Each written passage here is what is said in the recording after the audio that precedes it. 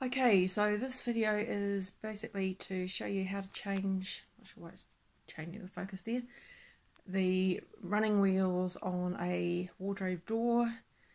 This particular one is from a house that was built in the 1980s. Aluminium externals, so all this down here and the top. This part is MDF. So the top, you can see there's no wheels or anything in it, and the bottom you've got one wheel there, that one I've already replaced, and one wheel there, and if we look at it closely you can see it's full of crap, and the actual wheel itself, that bit there, is broken.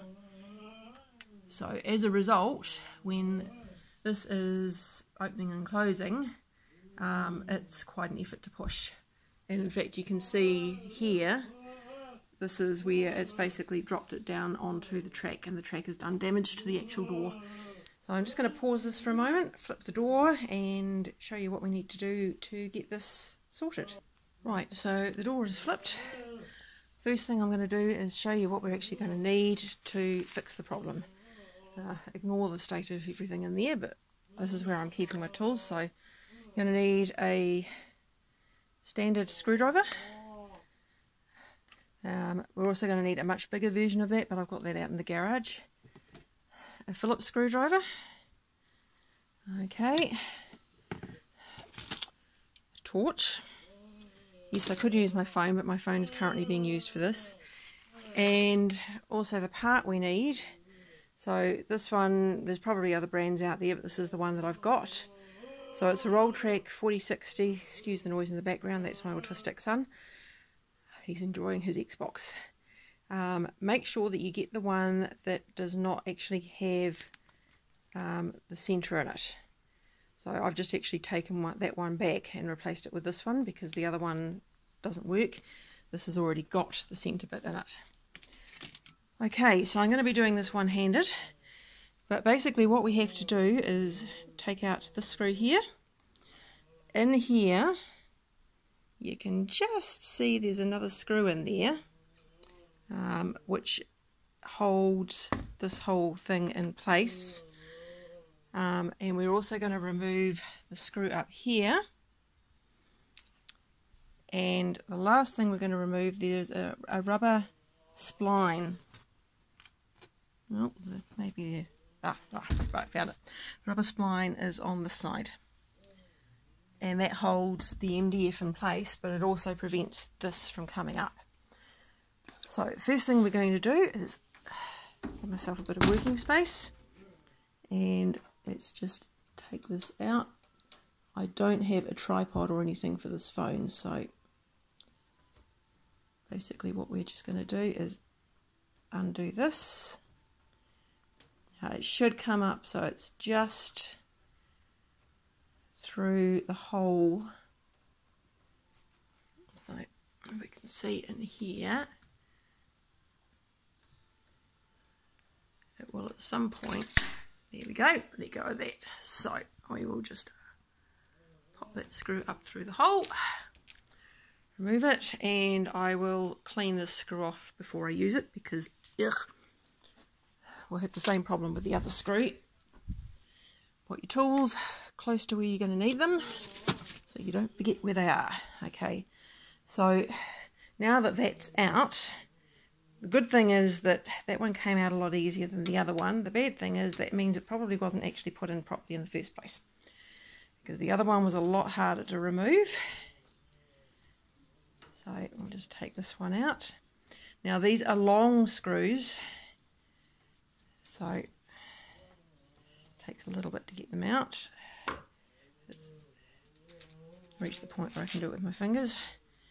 Quite a long screw that, so we'll pop that next to its mate, and then we're going to go down here and take out this one.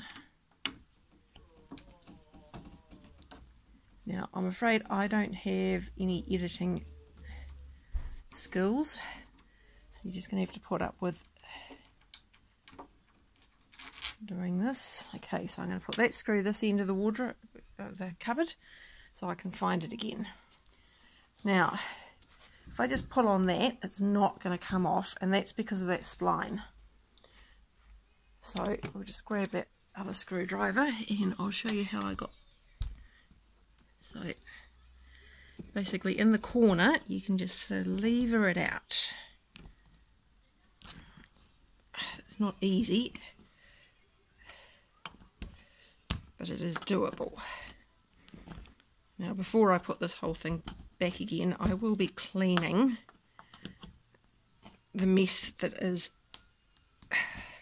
So sorry, just realised you're just looking at our toilet.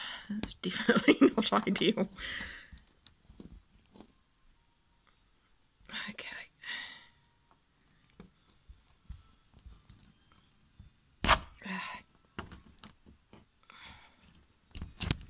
Right, we'll try the other end. Wasn't as hard on the other one. I think this one's been jammed in quite tight, so you can see there that it is actually pushed in quite tightly. So we're just going to see if we can.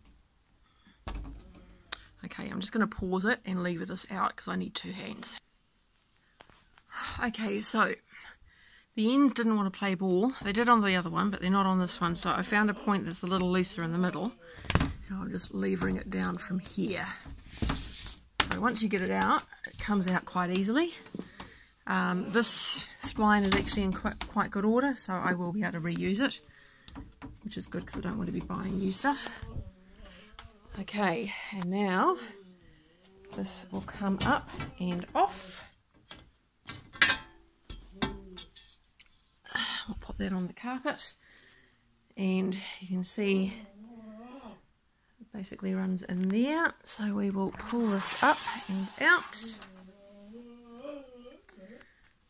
So this disgusting little noggin is our wheel. So I am going to take this out to the garage, clean it up, and I'll show you what I do to get it to pieces. Okay, so this is what it looks like now that it's been cleaned up a bit. So as you can see, we've got 3 bits holding it together, and when we take it to pieces, this is what's going to fall out. Now that rubbish on it is a mixture of hair, dust and grease, and it's really, really gross. So my tool now is a really, really big screwdriver, and basically what I'm just going to do is just pop it in the side and lever it up. So from there, doesn't matter if this thing breaks. And I will be doing the same thing in here. Because it's wider as it goes in, I can use that just to lever those bits out. So I don't have 2 hands. I'm not sure if I can do this and show you. Let's just see if we can get this to stay standing.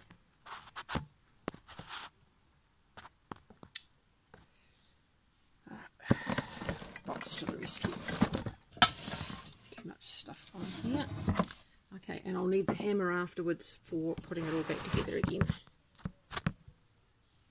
Okay, so that's about as good as we're going to get. So let's just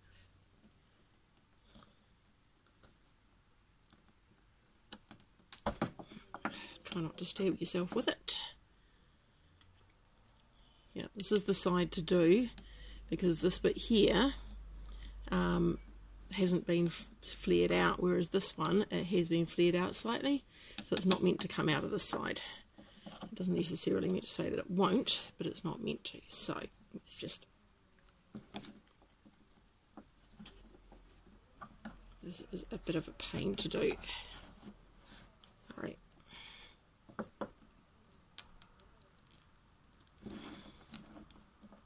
It will come off, at least the other one did. So you can just start to see a bit of movement there. Got it. So that's step 1 done. And now we need to get the other end off as well. So that's,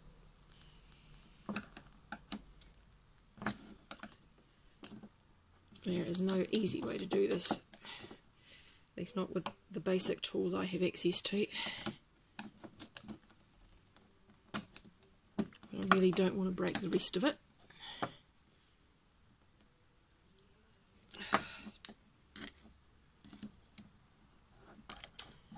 Let's just see if we can do it with the hammer.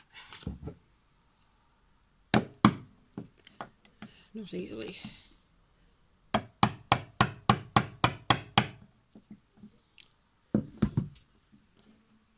So we're starting to get a bit of movement there. It's splaying out, but it still hasn't popped. And we want it to pop.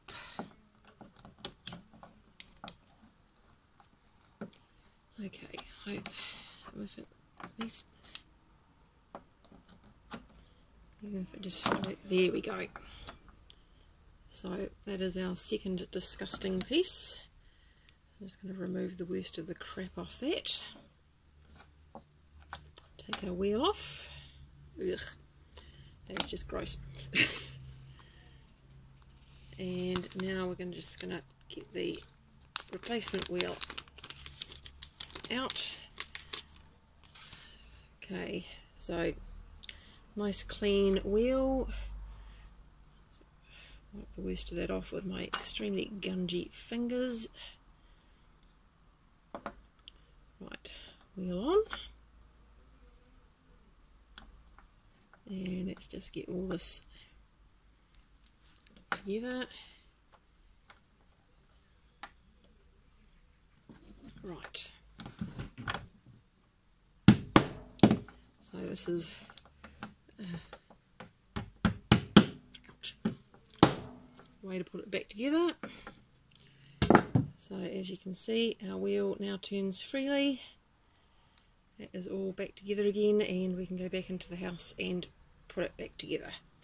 So I will be bringing this back with me, and I'm just going to pause it for a moment and go wash my hands before I do the next bit. Okay, so now that my hands no longer look like I've been playing in the tar pits, what we're going to do next is we're going to just check how the other one's put together. So we can see just from that little bit there that it's gone in that direction. So of course this other one needs to go in the opposite direction, so it'll be going like that. And in here, you can just see those two little grooves there. Those are supposed to hang on to that little bit there. So we need it to go like that, I believe. So we're just going to pop it in, putting a finger underneath it.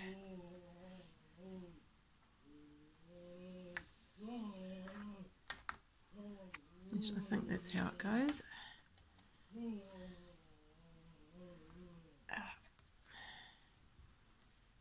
Just going to pop you down while I get...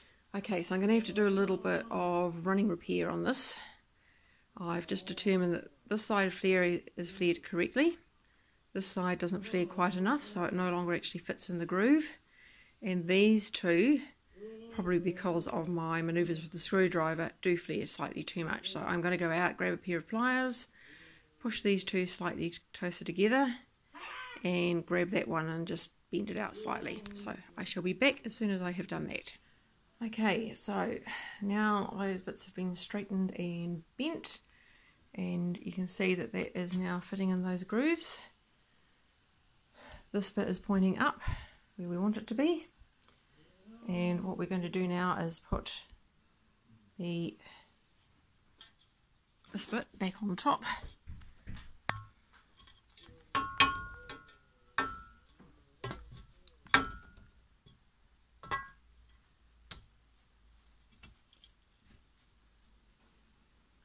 Okay,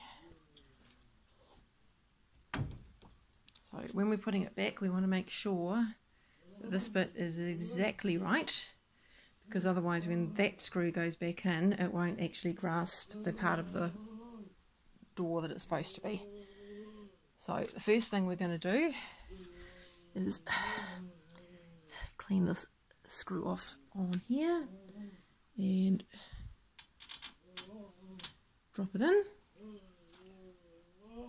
grab my screwdriver from down here and just screw this in. So this should be going straight in. So we just need to lift it up slightly.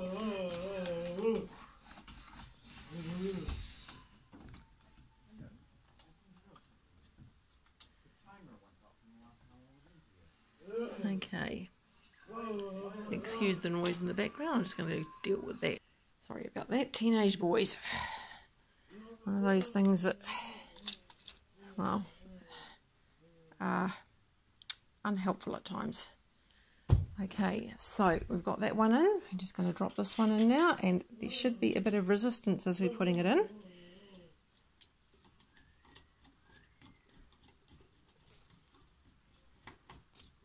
Okay, so I'll put this one in. And we'll go and do this one as well. This one wasn't quite in the right spot, but it is now. So I've still got more of these to do, so I'll see if I can do a better video the next time I do one. But we can't afford to do them all at once. So that is now all in place. So all we've got to do now is just put the spline back under here. Now, by rights, we should be using a spline tool, which we don't have. So we're just going to do it the other way. So basically, just pop it in the corner and push it up. And then we're going to do the other corner, making sure that we don't twist it. So basically force it into the corner and pop it up, and then all the way along, push it in. And do that from the other end as well. So you're basically working both ends into the middle. The first thing is just to get it more or less in place. And then we just smooth it out. So any bits that are like here, you can see it's just sort of wobbly, and we'll just push that up. Now if we had a spline tool, this would be a lot easier and a lot faster. I do have one, it's just that it's disappeared into the big black hole of tools, which I'm sure most people have running around somewhere.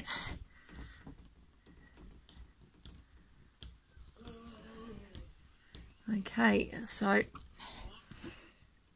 basically all that's left to do once this is in is to clean the track. Clean that, which is horribly dusty, and of course that's on the inside of the wardrobe, so we don't normally see it. And then this particular one is the same as these ones here. So when you're putting it in, you put it in with the bottom outwards, down that area, and then you put it in up here first, lift it up into that track, and then it should slot onto the bottom track. And the bottom track basically looks like that, probably including muck. So that's everything. Sorry it's longer than it should have been, but it's all basically all done, all ready to go. And yeah, I'll have another go at a better video the next time I do one, which will probably be in a few weeks' time when we can afford more of the wheels.